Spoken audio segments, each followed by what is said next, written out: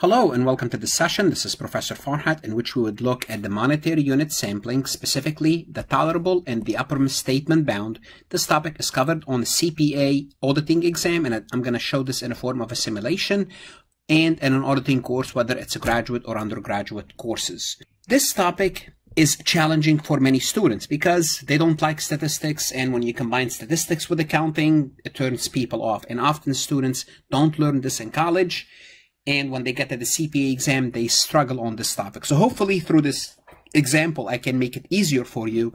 But if you want to learn more about this topic, visit my auditing course, Auditing and Attestation course, where you would learn the basics, because this is an exercise where you would learn the basics, the explanation of what I will be doing today. Although today I will explain what I'm doing, but if you want more knowledge, please visit my website. As always, please connect with me on LinkedIn if you haven't done so. YouTube is where you would need to subscribe. I have 1,700 plus accounting, auditing, tax, finance, as well as Excel tutorial. If you like my lectures, please like them, share them, subscribe to the channel, connect with me on Instagram. If they help you, it means they might help other people. Share the wealth. On my website, farhatlectures.com, this is where you find additional material about my auditing course, as well as many accounting, finance courses, as well as CPA exam preparation. If you're planning to add 10 to 15 points to your CPA exam, check out my website. It's a great supplemental tool. So in the prior session, what we did is, and I'm going to put the prior session in the description because it's very important, we were asked to calculate the sample size for a company that was auditing inventory with a population of 3,140 inventory items. The dollar value was $19,325,000. The tolerable misstatement was $575,000. The acceptable risk of incorrect acceptance was 10%. And no misstatement was expected. So in the prior session, we computed the sample size happens to be 77.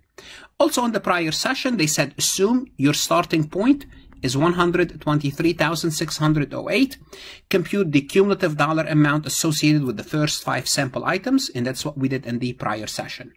How will the auditor determine the physical inventory item associated with each dollar amount? So it's very important that you look at the prior session. Or you don't have to look at the prior session, as long as you know how to compute the sample size, as long as you know how to select the 5 items, you're good to go. But if you feel you want more confidence, please look at the prior session. Also, what's important is the 10% acceptance of an incorrect acceptance, and no misstatement was expected in the population, as well as the tolerable misstatement, because we're going to be using this information now, which is what?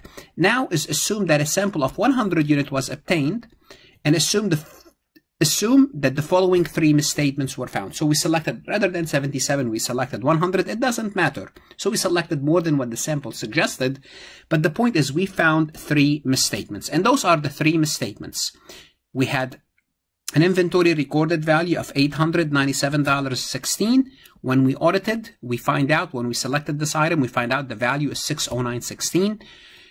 We had the $47.02 of some inventory, but what we find out, it doesn't exist. The audited value is 0, or the value of it is 0. It might exist, but it really has no value because it's obsolescence.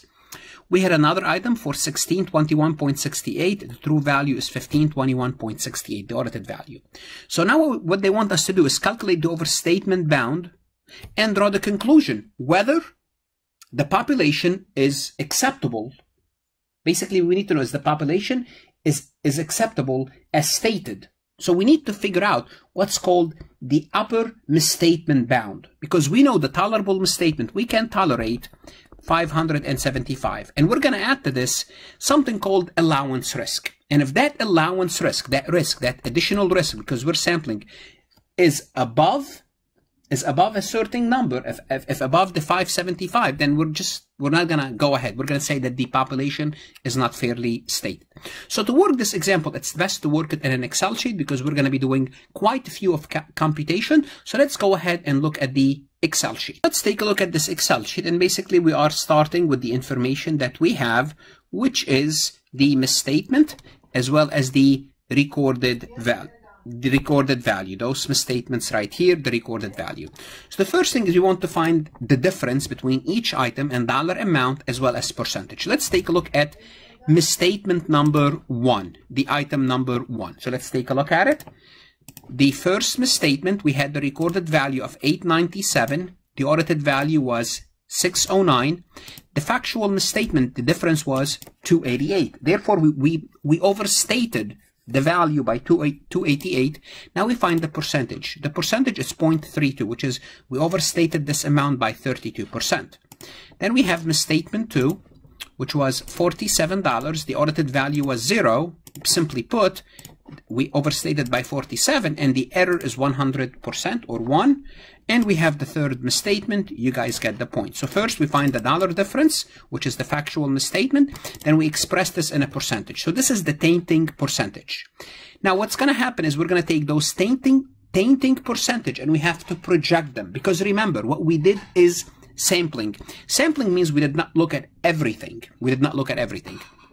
Now, before we even start the sampling process, we know that the confidence factor. Now, if you don't know what the confidence factor is, please look at the prior session. The confidence factor for this exercise is 2.31. Now, how did we come up with this confidence factor? I'm going to tell you how we came up with it.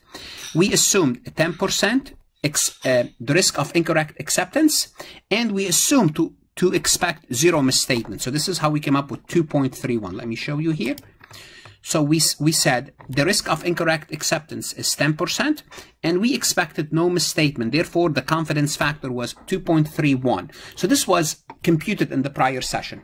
Therefore, what we say is, even if we don't find any misstatement, we expect to have issues, projected misstatement of 446,407. So even if we did not find any misstatement, we take the sampling interval, which we computed earlier, 193,250. This was called the sampling interval, and we multiply this by 2.31. So let's assume we did not find any of this. Let's assume this did not exist. We would still say we could be wrong up to 446,407 because we sampled. But that's not true. We found 3 errors, 1, 2, 3. Now we're going to take those errors and project them and add a sampling factor. Then add the 446,407. So how do we compute this tainting misstatement? Here's what's going to happen. The first thing is we're going to take those 3 tainting misstatements and we're going to organize them from the highest to the lowest. Simply put, from the highest to the lowest would look something like this. Basically, what we do is we say 1, 2, 3. The largest one obviously is number 2, now becomes number 1. The second one is 32%. The third one is 0.06. Now we already computed the sampling interval. We put the sampling interval in 133,250. Now we have to project.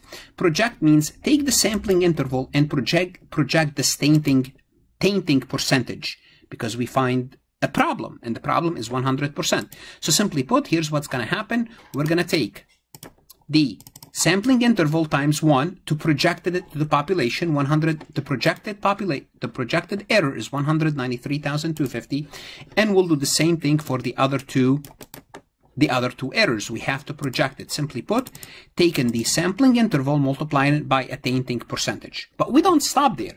If we added those 3, it means we have $267 and $63.25.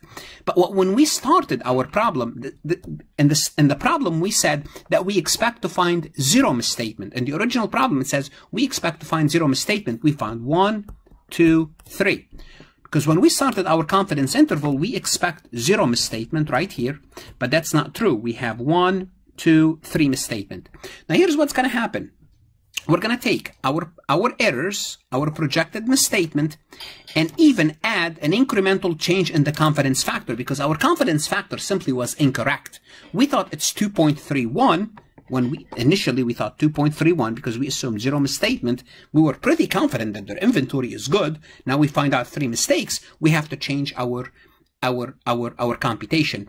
And for each error, we have to find the incremental change. Incremental change, it's what's the difference between 2.31 and the next level of finding 1 mistake, 3.89. So let's look at this. Oh, let me pull a calculator. It's better if I pull a calculator so you can see the computation. Now I'm going to take 3.89 minus 2.31, and the increase 1.58.